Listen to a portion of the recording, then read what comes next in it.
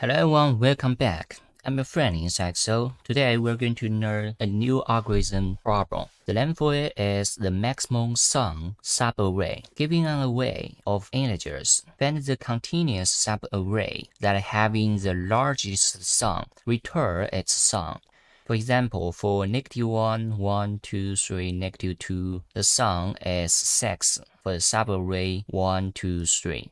Then I did a search at the LeetCode and I found this problem. For this problem, I got a few submissions before. It seems like I solved this in 2017. In 2017. Of course, after a long time of trying, I have failed so many times, but in the end, I made it. And here's my solution 4 years ago. Well, this doesn't seem to be my style. I probably won't use this way of variable lambing. But I must say this is one of the solutions. This is quite smart. It somehow surpasses the continuous idea. So no matter it continuous or not, this will definitely let's say work for all subarray by using this solution. Okay, then we are going to implement this totally by ourselves again. But before that, let me just read the clarification. What result should be returned for an empty array? The result is 0. What result should be returned when all elements are negative? The result is the largest negative elements, corresponding to a subarray of length 1, containing the elements. What is the maximum length of the inputs? That would be 100,000 elements.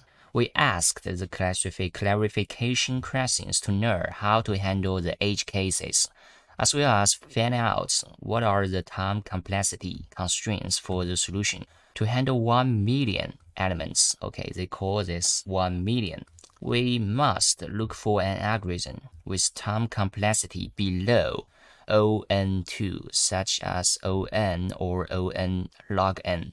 Alright, hello guys, welcome back. So after let's say after some struggling, I finally write it out all the solutions that we need. What I did here is first I do a check. If the length of that array equal to 0, then we return 0. If the length of that array equal to 1, then we will just return the first elements. Then I somehow define the current maximum value equal to an negative infinity value. Then I created a function called iteration. It will take the index and the sum. To be honest, it's not necessary because we will only use this function for once. But at that time, I don't know that. So I did some weird things out there, but we can change it. For example, we don't need that function at all. All we need to do is to do a loop for the index and the number from the array that we have. We do an iteration, and for each index, which is for every element, we call the computation function. What the computation function does is it will take the index and the current sum as an input. If that index is beyond the whole array length, then we will return it. And if it's not, we will try to calculate out the new value by add up the current sum and the current index of that elements of that array. Anyway, this is just one element at the current index. And if the new value is greater than the current maximum value, we will say the current maximum value equal to that new value. And then we will call itself again, call the computation function again, but this time we will add the index by 1 so that we could get a continuous subarray, which is current value plus next position's value. And correspondingly, we will say the current sum would be equal to the new value. And it will do this over and over again until it reaches the end of that list, so that we could literally go into all those possibilities, so that the maximum value we got is definitely the maximum value for any subarray that is contiguous. So I have some misunderstanding on the word of contiguous subarray. It just means some elements that it just means that a few elements, they are neighbors to each other. So it doesn't mean that the number have to be like 1, 2, 3 or 3, 4, 5. It only means that it's some number that get close to each other. Okay, so this is my solution, and I'm going to submit it. Then I get an error, even though it passes 144 tests, but we still failed at this one. So where's the problem? So I got it. So for this time, even if for the iterations that we do at the first time, we still have to do the comparison for each element with a current maximum value. So we're gonna do that kind of comparison so that we could know whether one element of the whole array is the maximum value. Then I'll submit this step again. Okay, then we got the 10 excited error. That's quite unfortunate. We already passed 200 of the tests. Okay, then let's look at the solution the book provided for us. Solution 1, dynamic programming, O(n) times O(n) space. The problem involves a search combined with an optimization, maximizing the sum of the subarray, which points to the possibility of a dynamic programming solution. In order to propose such a solution, we need to formulate the problem in terms of smaller subproblems, or the other way around, starting from a smaller subproblem, find a way to extend it to arrive to the original problem. To find out if this is possible, we first need to understand the properties of the maximum sum subarray. In particular, we are looking for ways of either growing it element by element or building it from smaller chunks. Let's analyze some simple examples to find out how this could work. Firstly, it is clear that when a positive element is part of the maximum sum subarray, all the positive elements around it should also be part of the maximum sum subarray. Consider the following example, 111, negative 1. We know that if the number are a positive one, then we should definitely add it to the maximum sum because it's positive. No matter how many positive elements we added to the sum, it will always make the sum bigger. All of the first 3 elements from the maximum sum subarray with sum 3. It does not make sense to take fewer, since the sum would be suboptimal. Similarly, it does not make sense to extend to labeling negative numbers. Taking also the 4th elements, this negative one, would decrease the sum from 3 to only 2, which is suboptimal. What is that? Does it ever make sense to have negative numbers as part of the solution? Yes, it does, as we can say from the following example.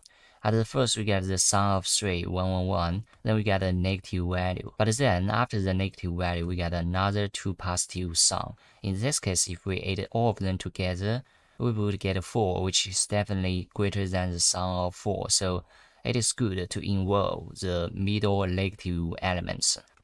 If we use only positive numbers, the best subarray we can find has sum 3. However, if we allow using the negative 1 element from the middle, we can pay a small penalty to join the 2 chunks to obtain a better sum of 4. Does it always make sense to pay the price to join chunks containing negative numbers? Well, not when the price exceeds the benefit of joining the chunks, as we can say from the following example. If the middle negative value is definitely greater than the benefits we get, which is 2, then it's not worth to join the 2 chunks together. Here the negative number is smaller, negative 4 instead of negative 1 from before, so joining the chunks does not pay off. Let's say if we can take advantage of this property when growing the solution elements by elements. We consider again the example where it makes sense to join 2 chunks and show how the sum of the subarray evolves as we add new elements. Here the prefix grows as we add elements from the first trunk or chunk. Okay, it's called chunk. The prefix sum grows as we add elements from the first chunk. Then it decreases slightly when we add the negative 1, which is this one.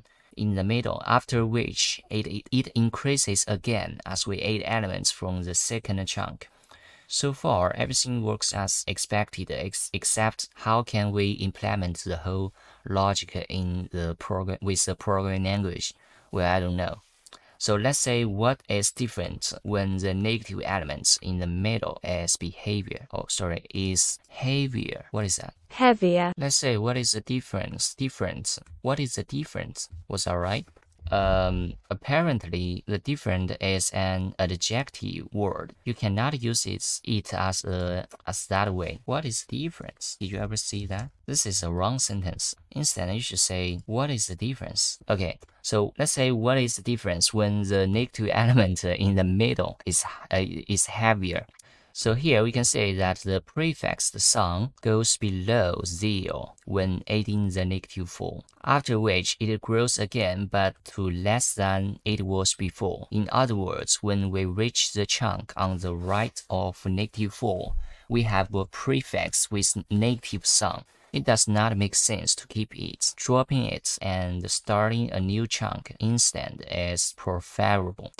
Let's change the example so that the chunk on the right becomes a final solution. To demonstrate the reasoning behind starting a new chunk when the prefix sum is negative, we do something like this. Indeed, we say that the solution is formed by the chunk on the right with the sum of 10. Had we included the chunk on the left as well, the sum would have only been 9 if we included the first chunk. We can say that the prefix sum abstracts away the detail of the current growing chunk, keeping only what matters, the sum of the numbers in the chunk.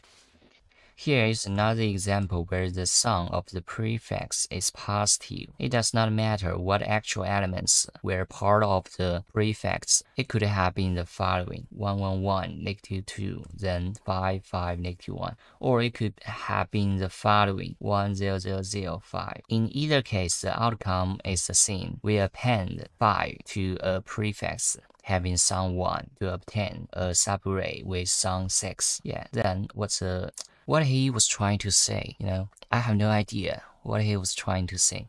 To summarize what we have learned so far, to find the maximum sum subarray, we can examine smaller chunks of the array. A bigger chunk can be formed by appending an item to the chunk preceding it. This should be done only when the sum of the preceding chunk is positive. When the sum of the preceding chunk is negative, we should start a new chunk containing a single element. The maximum sum subarray is a chunk with the largest sum. Okay, it starts to make some sense. To find the maximum sum subarray, we can examine smaller chunks of the array. Yeah, I agree with that. Then what's the next? A bigger chunk can be formed by appending an item to the chunk preceding it. This should be done only when the sum of the preceding chunk is positive. So we could add new items to the chunk if the sum of that chunk is positive. And if the chunk is a negative element, then we should start a new chunk. This is how he said. Was that true? So for now, for this one, this chunk it have a positive sum, then we add a positive number to it. But for this one, if the prefix sum is a negative value, then we do not want to add it to add the next item to the previous chunk. We don't want to do that. Instead, we want to start a new one from the single element 5. Anyway, let's go on. I still do not understand what he was trying to achieve. Let's say a for search running step by step, applying these rules. This is an array. This is an array. Then we get the chunks. Start from the first one, the first element, which is 1. We start a chunk containing the first elements having sum 1. Then we're gonna do a process. We're gonna somehow check. Then we examine the second Then we examine the second element. Since the previous chunk has positive sum, so we grow it by adding the next element to the previous chunk, so that we could form a new chunk, which is 1, 2. Or let's say for this one, for this chunk, it now has 2 elements inside of that. Then so we still have a positive sum. Here we got 2, so we're gonna add the third element into that chunk. Now for this chunk, it has 3 elements inside of that. Then we do that calculation again, but for this time we add the -4 to that chunk, so now our sum becomes -1. We add the element -4 from a chunk with sum -1 to form a chunk with the sum of -1. We record it even if we will discard it at the next step. So for the next step, we examine element 5 and we discard the preceding chunk since it has negative sum. Yeah, so since it has a negative sum, so we will start a new chunk containing only 5. So now we got two chunks. First the 4 elements and the follow 2 elements. We got 2 chunks. We reach elements -1 and we create a new chunk with sum of 4. Then we reach the element 2, this one, and we grow the preceding chunk to form a new chunk with sum 6. So basically we still have 2 chunks. We finish examining all the elements of the array. We now simply choose a chunk with the largest sum, which is 6. Okay. Now it's quite straightforward. So what we do is we form different chunks by checking if that chunk got a positive value or not. If it got a positive value, we add the next item to that chunk. If the chunk have a negative value, then we drop it. We start a new chunk. That's the logic behind the whole stuff. So now the algorithm can be implemented as find the maximum sum subarray. We're gonna give you the whole array. Then at the beginning we got an empty chunks for each item in that array, which is this is not an item. This is an integer. For each integer in that array, if it's not, if the chunks have 0 elements inside of it, which is in other words, if the chunk is an empty list, then we will, this is not chunks, it's just, this is a list, simple list. For this list, it only means 1 chunk here. Okay, then, no, I don't think so. Okay, this code makes me confusing. So for this line of code, it treats the chunk as a list, right? Then for this line of code, it treats the chunk as a list that will contain all those integers. So for each element of that chunk is an integer. Then after that, for this line of code, it still treats the chunks as a list of integers, right? And for now, I start to For this line of code, it still treats the chunks as a list of integers. This is also that. Okay, now let's get back to this and try to understand the whole logic, the whole picture of this algorithm. At the beginning, if the chunks is an empty one, we're gonna add it by adding the first elements inside of this array into that chunk. Then we go to the next elements when we iterated to that. And we get into the second elements, we say the chunks does not equal to empty anymore, so we go to here. We get the latest one, the latest chunk. If that chunk less than 0, which means we want to start a new chunk. So we are going to say chunk equal to the new item, which is the second element. Else, if it's not, then we will grow the previous chunk by add up the new value to the previous chunk. For each way, no matter which way we do, we'll get a new chunk value. And you know what, I am in thinking of that. So if we want to start a new chunk, probably we should just use this line of code, chunks that append the chunk. But if we want to grow the previous chunk, we don't need to add a new chunk. So all we have to do is chunks -1 equal to chunks -1 plus the item. Then that's all. Why he do it here in this way? That makes sense. So we will try to find out if this solution works or not by using it as the letter code. Okay, then it's working after I use it as the letter code. It seems like the letter code was created by using the Python, probably Django or Flask, whatever. Since you know, this is a template of the Python style website programming. And okay. We got an error, so where's the problem? Now, if I do it exactly according to the books that we read, what would happen? If I do it exactly what the book told us to do, we would pass this case. So let's say if the last chunk is less than 0, we say chunk equal to an item, then we're gonna add that chunk. Yeah, that's correct. That's how we add a new chunk. But else, grow the previous chunk, the chunk equal to chunks plus the item. Then we're still going to add that chunk. Okay, I don't know if you have noticed or not. No, for this algorithm, it didn't check the elements we have for inside of that array. And for this one, grow the previous chunk. We grow it, yeah, of course, but we will also keep the previous chunk independent in there. So that's why after we grow the previous chunk, we still add it to the chunks list, so that if the new item is a negative number, it won't affect the previous chunk. Something like that. I think that's the reason of why for each time he would always add it to that chunks list. Alright, now let me submit this. And it's working. We have successfully passed the challenge for this algorithm problem. That was good. That is good. So that's it. Inside of this video, we have learned about how can we find the maximum value. Inside of this video, we have learned how to find a continuous array, subarray inside of an array that have a maximum value sum. Okay, that's it. I will see you guys in the next video. Bye.